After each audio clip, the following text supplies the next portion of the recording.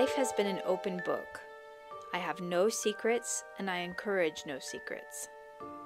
Gandhi, March 19th, 1931. This may sound kind of simple, but I find it to be very, very challenging. What it means is you will not do anything that doesn't stand up to exposure.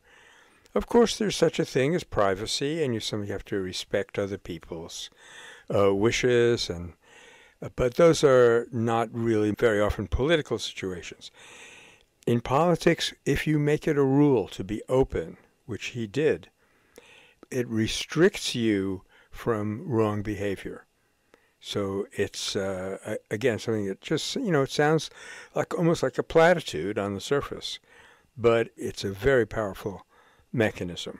And the more you can adopt it, let me use one of his words, the purer your behavior will be, meaning free from animosity toward other persons.